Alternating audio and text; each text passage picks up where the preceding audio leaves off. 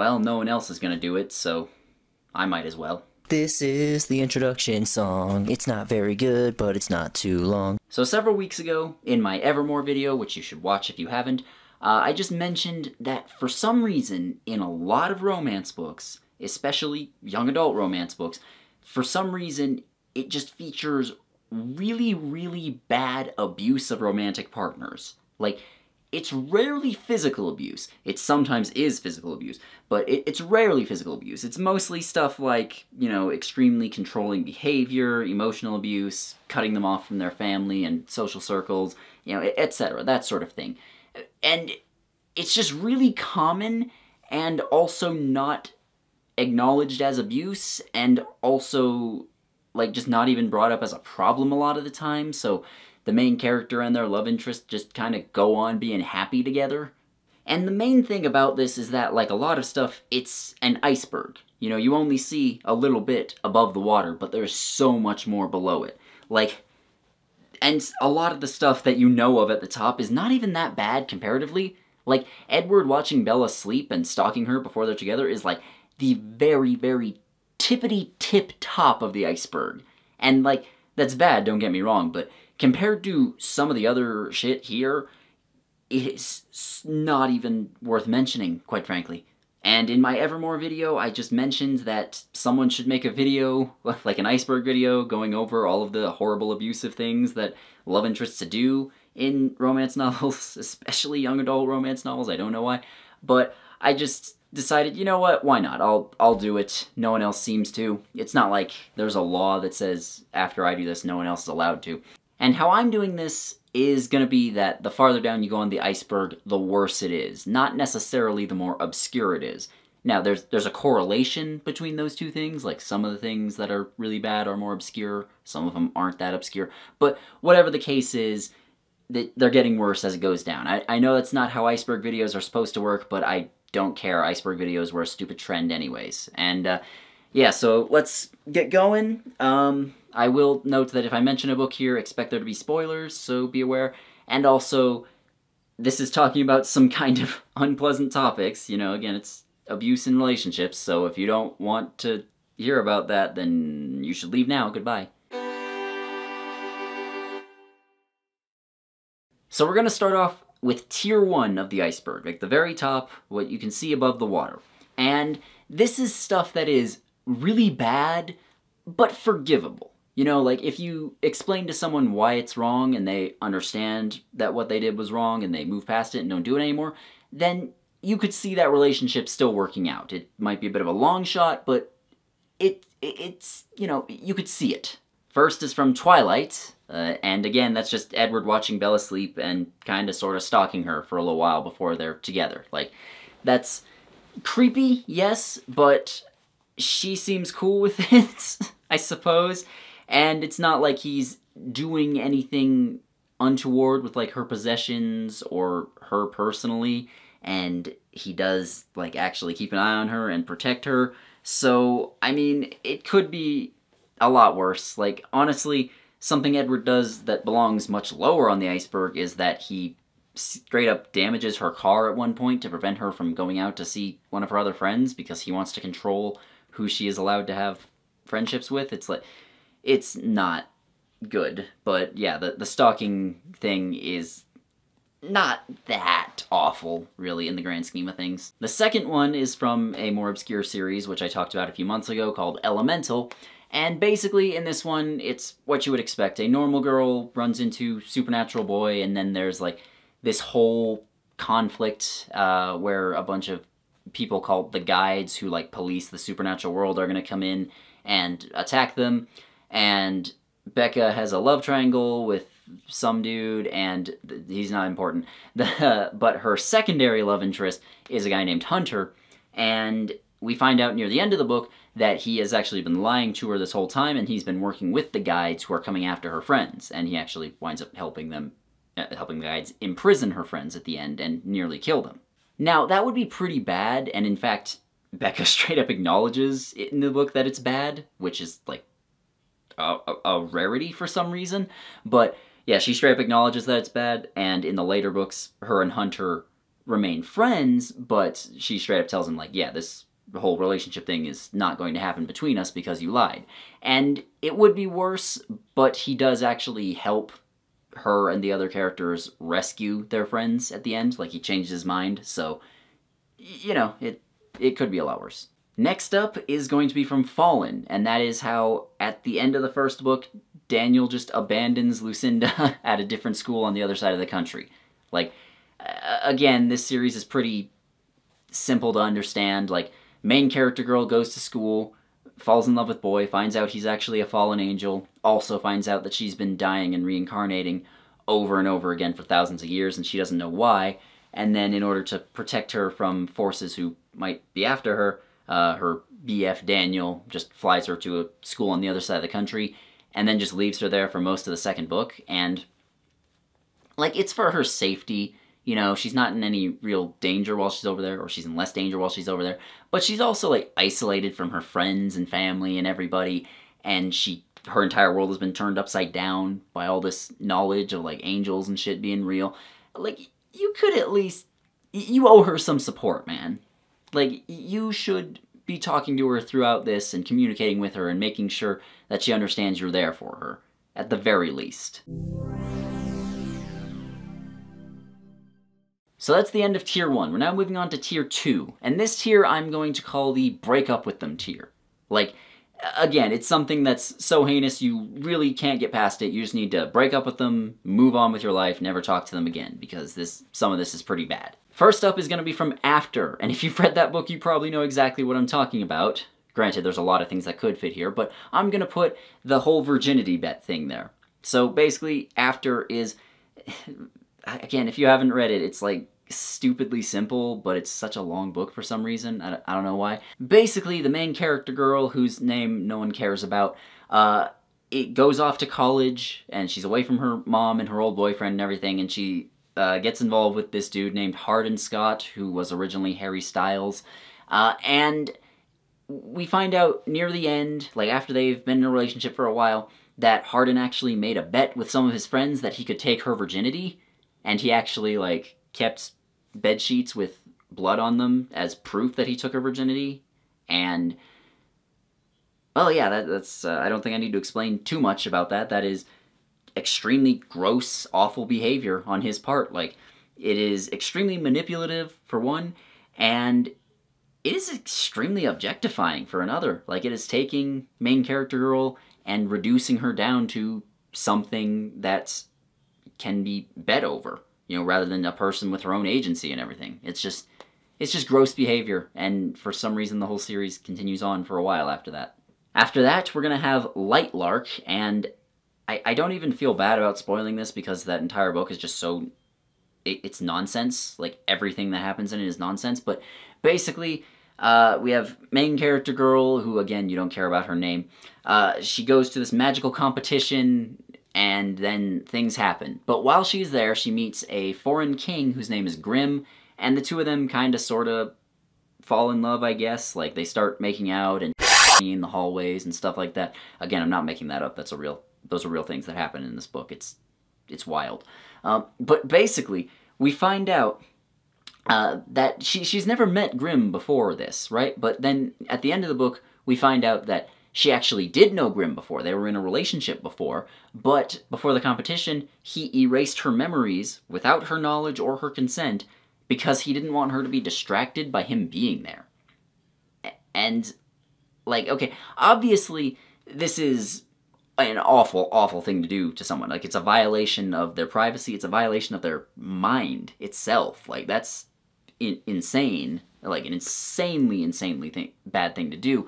But honestly, I feel like it would be worse if Lightlark weren't just so nonsensical. Like, that's the worst thing about Lightlark, is that none of it just makes any sense. Like, the character motivations make no sense and change all the time. The world makes no sense. The story makes no sense. Like, the events, I don't see how they lead into one another. It's just dumb. And, like, Grimm was trying not to distract her, but then as soon as she shows up, again, they start making out and so, like, what? It's just extremely dumb. Like, even though this should maybe be on a lower tier, it's so stupid that I have to put it in tier 2. This next one is from Elixir by Hilary Duff, and it's a little unusual because this one is actually the main character doing something horrible to their partner instead of the other way around, which it usually is. The short version of this story is that... God, there's no short version, but main character girl has a boyfriend who drank the elixir of immortality hundreds of years ago, and ever since then she has like died and reincarnated several times. There's multiple series with this exact premise, by the way. Died and reincarnated several times, and in this most recent iteration in the modern day, there's people after him that want to kill him so that they can use his blood to make more elixir of life and make themselves immortal. And at the end of the first book, he's going to commit suicide with like this magical ritual in order to prevent that from happening, and because he also just doesn't want to live anymore. He's been alive for centuries. And main character girl, despite meeting him like 3 days earlier, decides to just tell the bad guys where he is so that they will come in and stop him from killing himself and then kidnap him so that they can use him in their evil plans, which I want to reiterate, their evil plans still involve killing him. So it's not like she's really saving his life here. And they actually do succeed in killing him in the second book, but then he just comes back. These books are wild. That's just, I don't know, you're taking away his choice in the matter and letting him get abducted and imprisoned by people who want him dead for nefarious purposes. That's horrible. The last entry in Tier 2 is also the main character doing something terrible to their love interest. It's From Stones to Abigail. I cannot escape the Onision trilogy. I can't. It's going to haunt me until I die. But anyways, that's a simple enough story. Main character, who is unfortunately named James, is just a high school student who falls in love with this girl named Abby, who goes to school with him. And then later in the book, there's a shooting at their school. Like, Abby's ex-boyfriend, whose name is Seth, comes in and shoots a whole bunch of their fellow students and kills a whole bunch of them, right? And then weeks after that, Abby is questioned by the police because they find out she wrote a letter to Seth, which might have inspired him to do the shooting. Like, she says she wishes everyone would disappear, which is not really...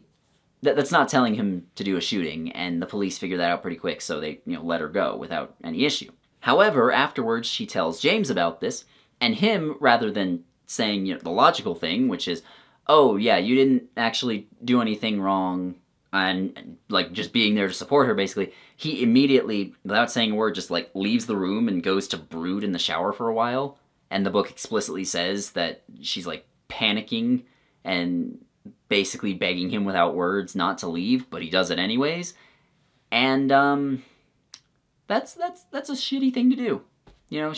She's emotionally fragile at the moment, and she feels an incredible amount of guilt over what happened. Like, again, it's not her fault by any logical sense, but, your brain sometimes doesn't follow that logic and tells you to feel bad about things like that, and you need to be there to support her. Yeah, and she's been there to support him throughout this whole book in his difficult times, but instead he just leaves for a while, and then he does come back and say, you didn't do anything wrong, but which, like, no shit, but the fact that he waited is awful, and I don't know if it's manipulative, really, but is a horrible thing to do to someone. Now we've reached Tier 3. Tier 3 is pretty simple. Run and call the cops. Like, if someone did this, then you should run and you should call the cops. Like, don't just break up with them. Stay as far away as possible and try to get charges pressed. First up is A Court of Thorns and Roses, and it is just everything Tamlin does in A Court of Thorns and Roses. Just everything. Like, I will admit, I haven't read these books, and I'm not going to, because there's so many other people who have already done really in-depth criticism on YouTube, I wouldn't have anything new to add. But I have watched, like, multi-hour-long summaries of this. I feel like I understand the context and everything enough to comment on this. But yes, this is kind of a retelling of the Beauty and the Beast story, where main character girl shoots a wolf in the woods, and it turns out that wolf was a fae in disguise. I mean, it seems like his fault, if you're an animal in the woods and a hunter shoots you, like, that's your fault. You didn't identify yourself. But anyways, and one of his friends comes out and says, hey, according to some obscure treaty, I get to take you back to the world, to Fae world with me. Like, we have to do that, otherwise there'll be a war. And so main character girl's like, okay. And so he takes her away from her family and everything, and they fall in love over the course of the story, sort of. Again, Beauty and the Beast. However, we find out later on that the treaty he's talking about is nonsense. Like, it is not what he says it is, and he was just lying because he wanted to keep her at his castle as basically a slave. So he basically kidnapped her. But on top of that, he physically attacks / hurts her a couple of points. Like, there's a scene where he specifically, like, pins her up against a wall, and she begs him to let her go, and he doesn't, and he's, like, touching her inappropriately, and he bites her on the neck until she bleeds, and he, like, licks it up, and it's supposed to be hot or whatever, but, like, that's just straight up sexual assault is what it is. It's sexual assault. Like, he doesn't full on her or anything, so that's nice, but that's still sexual assault. And next up on the list is going to be everything Rhysand does in ACOTAR, because Rhysand is just the other part of the love triangle who main character girl winds up leaving Tamlin for whatever reason. I don't know. They're both terrible. But basically, Rhysand makes some sort of deal with Tamlin so that he gets to own main character girl for 1 week out of every month. Again, just so that she can be a slave for him a quarter of the time. And he forces her to drink, like, this weird wine a lot, which just makes her black out so she doesn't remember anything. And then he, like, just takes her to bed every time, and it's like... He as far as we know, he doesn't just straight up date her, but we don't know for certain. And the fact that we don't know for certain is... oh, God. And, I mean, again, even if he doesn't full on... he is... God, just... no. Next, we have Save the Pearls. God, I hate this so much. And in that one, a main character girl, her name is Eden, goes up to the surface after the apocalypse because most of humanity lives underground, and she's there with her furry boyfriend named Bramford, and then she does something stupid and Bramford just straight up imprisons her. Like, yeah, like, there's a little shack in the forest, he just imprisons her in there, locks the doors so she can't get out. I feel like that's pretty self-explanatory. Like, what the fuck?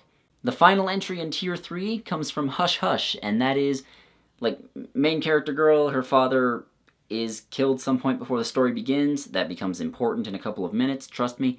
And then she starts having these weird things happen around her, because she meets a dude who turns out to be a fallen angel, whose name is Patch, and throughout most of the book, he is just straight up stalking her, because he's planning on killing her, which he doesn't want to, he's being forced to, but still, he is planning on killing her, and then later he just forces his way into her house while she's home, and her parents aren't. Yeah, yeah, like, I think he only gets away with that because he's hot. Like, I think, again, I shouldn't have to explain why that one's bad. Finally, we have reached the bottom of the iceberg, and this tier I'm just calling Nuke It from Orbit. So the first entry on Tier 4 is also from Hush Hush, and that is how Patch kills Nora's dad. Yeah, before the events of the story, he is the one who murdered her mother. Or, excuse me, who murdered her father. Like, again, he was forced to do it. He didn't want to do it. But still, I think your chances of being in a relationship with someone should be 0 if you do that.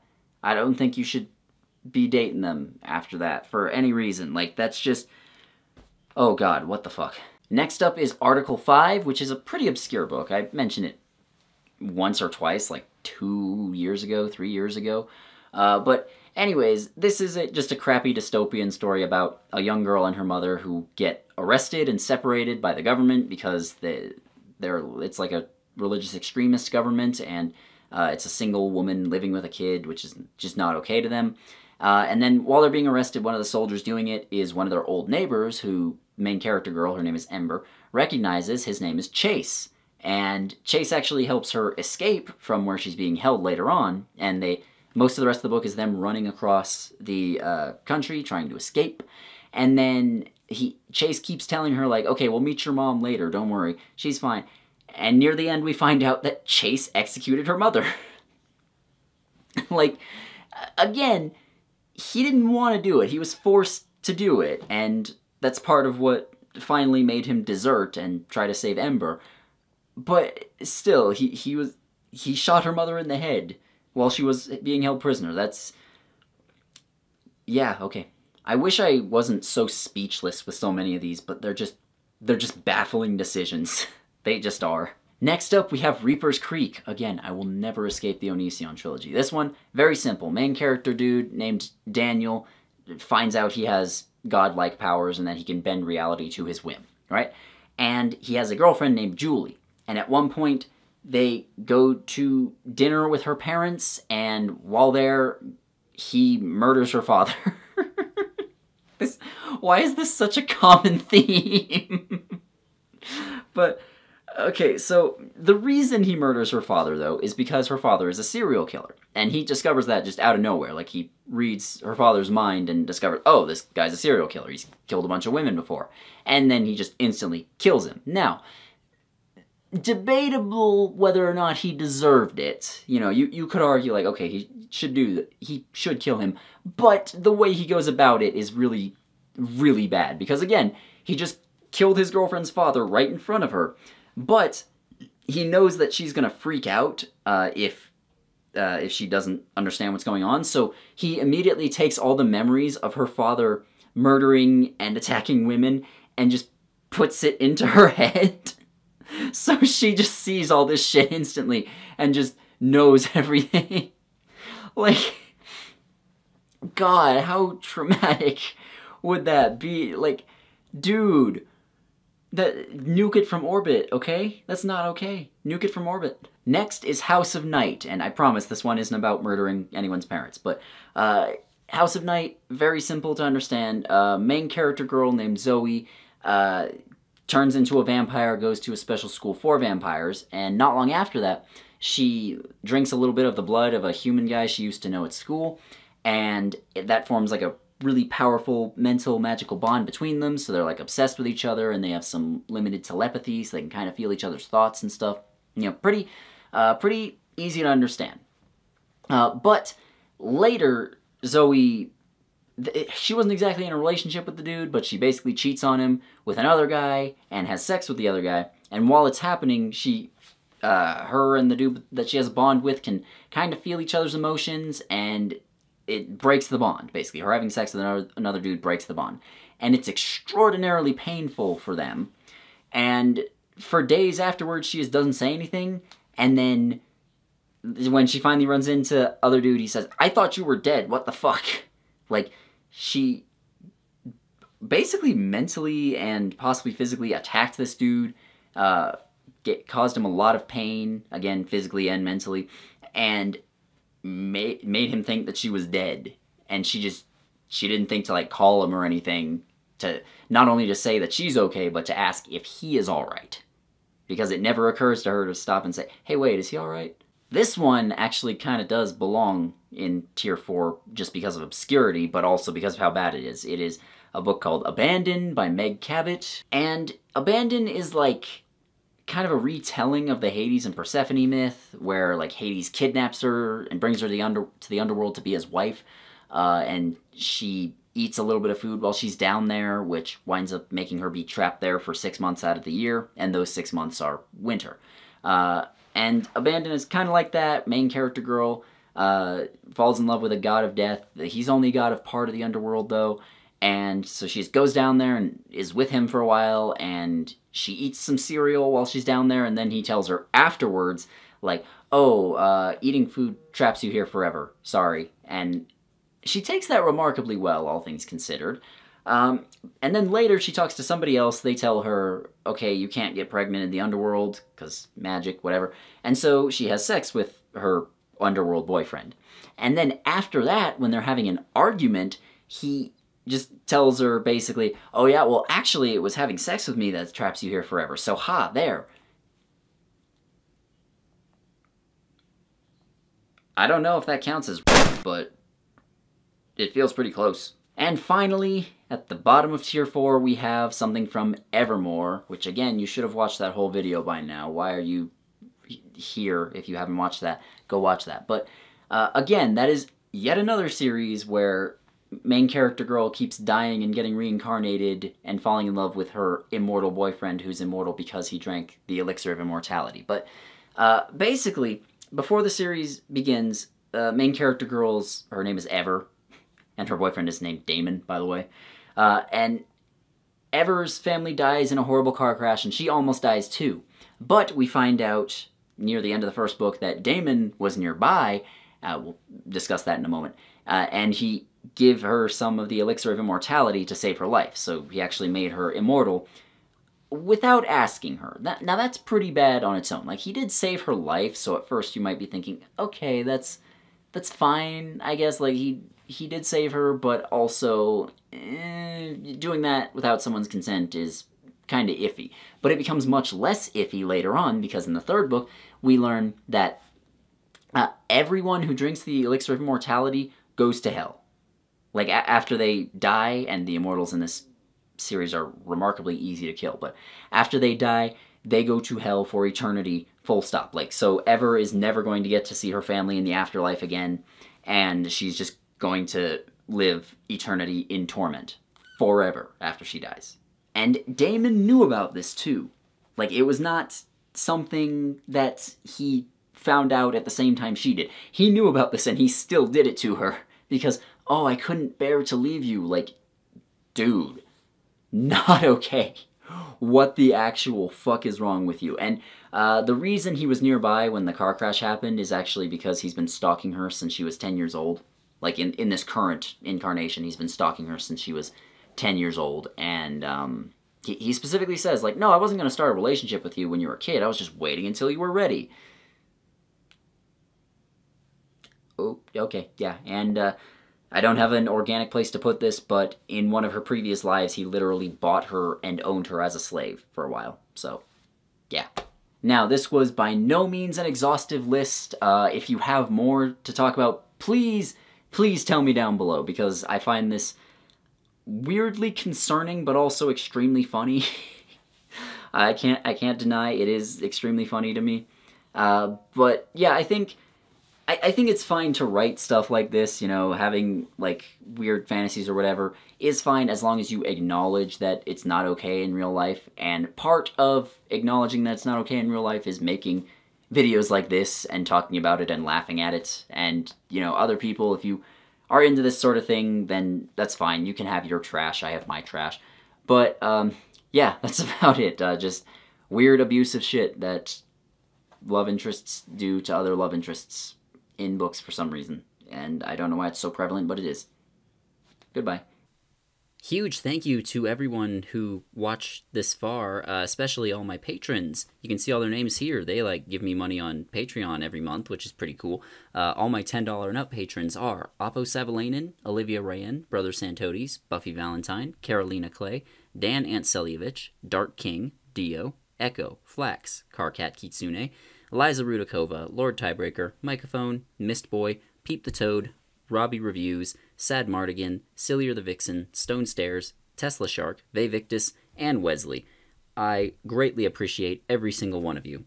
And if you want to get your name on here, then, you know, go to Patreon, become one of my patrons. If you don't feel like doing that, you can also become a YouTube channel member, or just, you know, hit the tip button, the thanks button down below, or send me a tip on PayPal, or, you know, just rate the video, commenting on it, and subscribing to my channel. That's great. I'm running out of things to say, but goodbye. Thanks.